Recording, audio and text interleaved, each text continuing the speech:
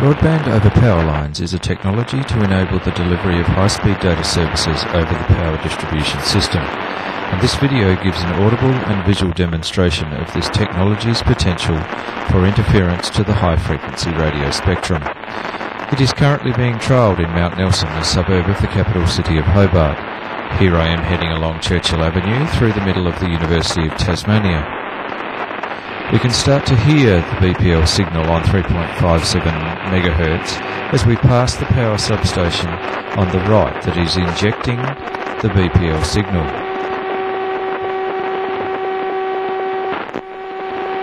I turn the corner into Nelson Road and the strength of the signal progressively increases to the point where it swamps everything else on the frequency. I head up the hill and past the Hutchins School playing fields on the left.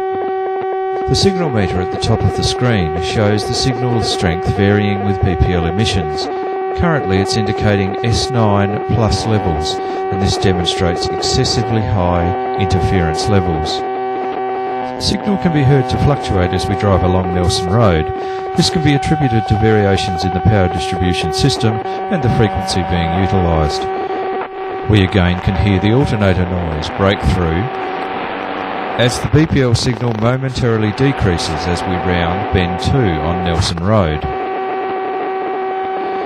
In this video I am using standard mobile amateur radio equipment with no audio or video manipulation. I have purposely left the car alternator noise in the audio recording. This BPL trial is being run by Aurora Energy, the local power retailer, and its telecommunications arm TasTel. The BPL system used in this trial is manufactured by Mitsubishi, and it utilises the DS2 BPL chipset. The system uses spread spectrum OFDM techniques to transmit data along the power line in the 3 to 34 MHz range. Radio amateurs, hams, are licensed users of certain parts of the radio spectrum who have to pass up to 3 examinations that are regulated by the Australian Communications and Media Authority and delivered by the Wireless Institute of Australia to prove that they are competent to operate radio equipment in the allocated radio frequency spectrum and within strict electromagnetic radiation standards. BPL operators are not licensed users of the 3 to 30 MHz spectrum, and yet this technology they are deploying has the potential to cause interference across the whole HF part of the radio spectrum. As a group, amateurs only use portions of the spectrum, and as individuals we use just sections of those portions at any one time, whereas BPL uses large portions of the HF spectrum and leaves no room for other users within the BPL area. We are not the only users of the high-frequency spectrum. The Department of Defence, Aeronautical Services, broadcasters, radio astronomers, maritime emergency services and many other users utilise the international natural resource we call the radio spectrum. As we head round Bend 5, I again go into the area of very strong BPL interference that swamps everything else on the band. You can hear the stopping and starting of the data network. The signal meter is indicating S9 plus that blanks everything else on the band. It would be impossible for high-frequency radio operation with this level of interference. An amateur radio operator could not hear anything on the band and therefore would not be able to safely transmit, as they would not know if they were interfering with another operator. They could not hear any distress or emergency signals. In fact, they cannot hear any signals other than the BPL interference. Each time a radio amateur operates, he or she listens first to ensure that their transmission will not interfere with an existing communication path.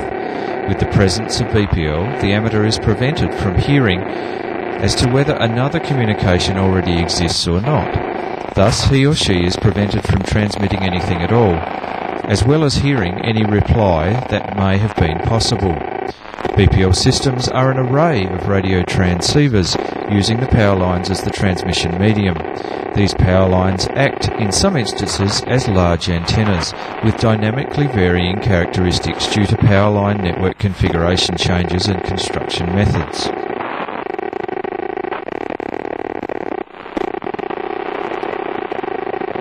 On our right is the Mt Nelson Primary School, and from this area of the BPL network, the backhaul or underlying network delivery is using wireless technology.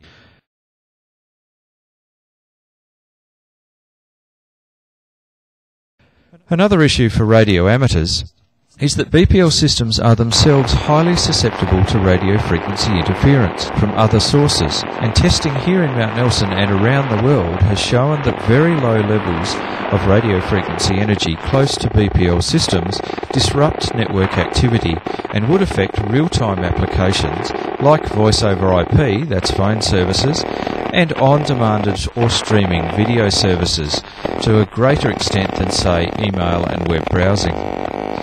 Therefore, it would be very difficult for an active amateur operator in a BPL-enabled suburb to coexist without a range of issues relating to the level of emissions when receiving and also the RF susceptibility of the BPL system when transmitting.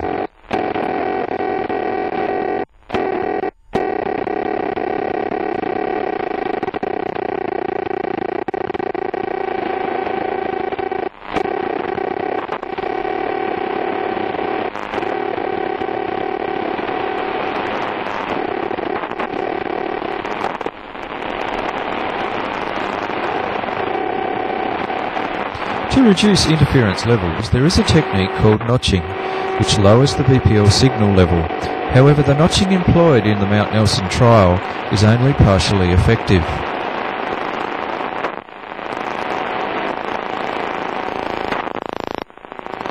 Here we are entering an area that is notched, and as you can see and hear, the BPL signal and the S-meter tells us there remains an underlying signal level of between S3 and S5, and interference is still present in the background. BPL is not an efficient technology. Injection of radio frequency onto the power lines, originally designed to carry power, is a very inefficient process, and this means that the signal needs to be injected with higher power and boosted every 3 or 4 power poles, and this makes the technology much more expensive than other competing technologies. This also means it is not cost-effective technology in rural areas and relies on densely populated areas, the suburbs, to get an appreciable return on investment.